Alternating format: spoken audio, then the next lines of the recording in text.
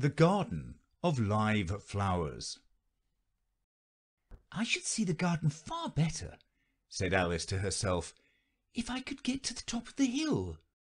And here's a path that leads straight to it. At least, no, it doesn't do that." After going a few yards along the path and turning several sharp corners. "But I suppose it will at last. But how curious it twists! It's more like a corkscrew than a path. Well, this turn goes to the hill, I suppose. No, it doesn't. This goes straight back to the house. Well then, I'll try it the other way." And so she did, wandering up and down and trying turn after turn, but always coming back to the house, do what she would. Indeed, once, when she turned a corner rather more quickly than usual, she ran against it before she could stop herself. "It's no use talking about it," Alice said, looking up at the house and pretending it was arguing with her. "I'm not going in again yet. I know I should have to get through the looking-glass again, back into the old room, and there'd be an end of all my adventures." So, resolutely turning her back upon the house, she set out once more down the path, determined to keep straight on till she got to the hill.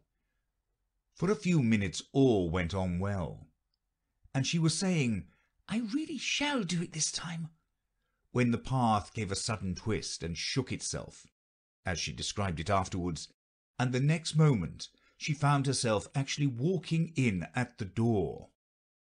"Oh, it's too bad," she cried. "I never saw such a house for getting in the way, never."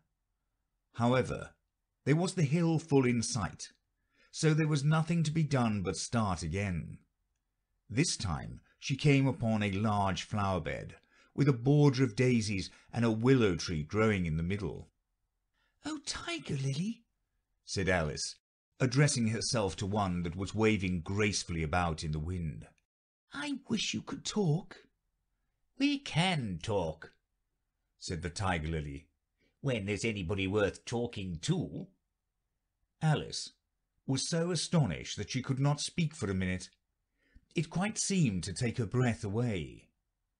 At length, as the Tiger Lily only went on waving about, she spoke again, in a timid voice, almost in a whisper. "And can all the flowers talk?"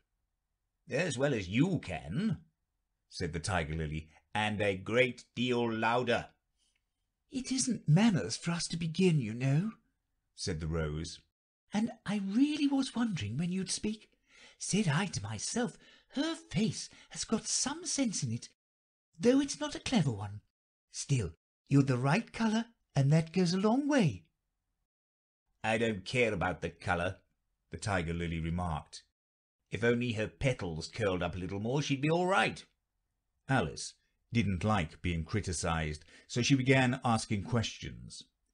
"Aren't you sometimes frightened at being planted out here, with nobody to take care of you?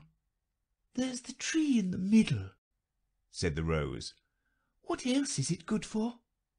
"But what could it do if any danger came?" Alice asked.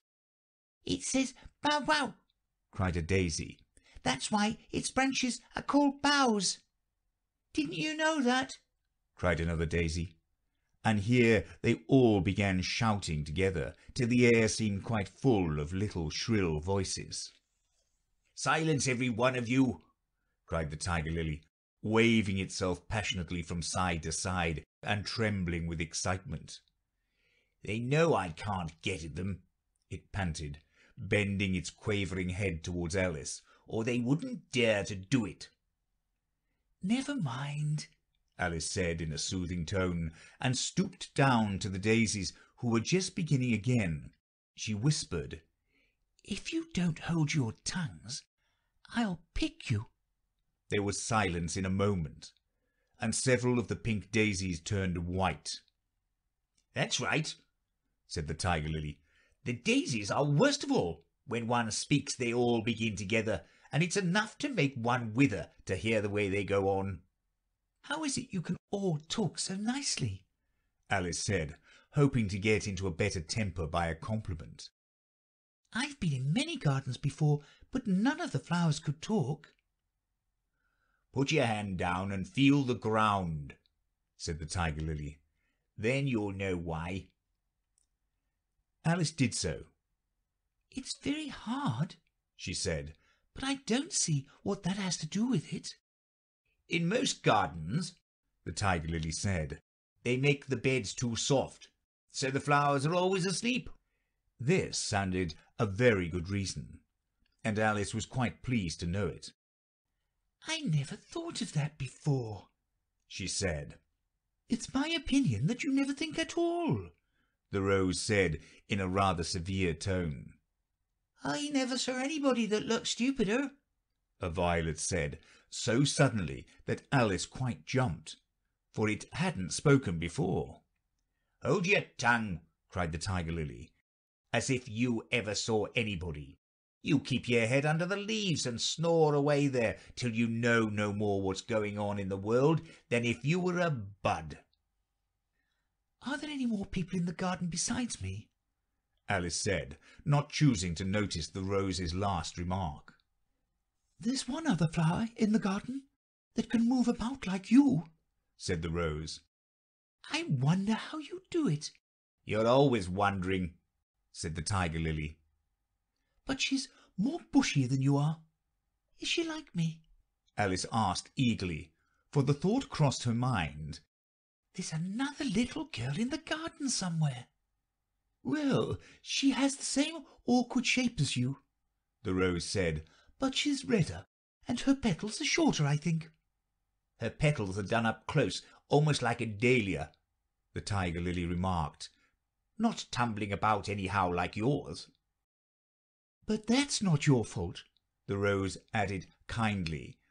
"You're beginning to fade, you know, and then one can't help one's petals getting a little untidy."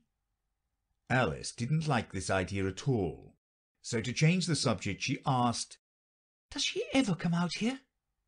"I dare say you'll see her soon," said the rose.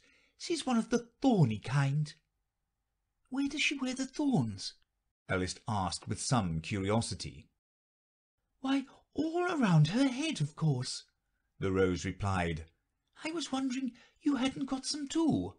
I thought it was the regular rule." "She's coming!" cried the larkspur. "I hear her footsteps thump, thump, thump along the gravel walk." Alice looked round eagerly and found that it was the Red Queen.